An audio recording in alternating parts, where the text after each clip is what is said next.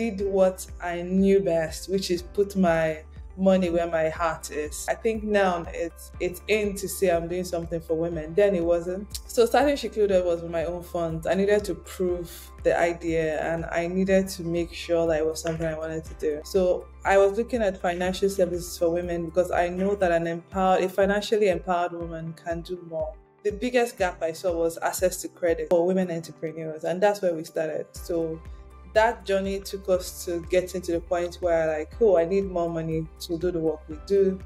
We got investors. Then, oh, I still need more money. We started thinking about what other ways, what other channels of funding do we need? And when the Google and Black Fund came out, we just put in an application. The key thing, always make sure that you knock on doors. Like you miss 100% of the shots that you don't take.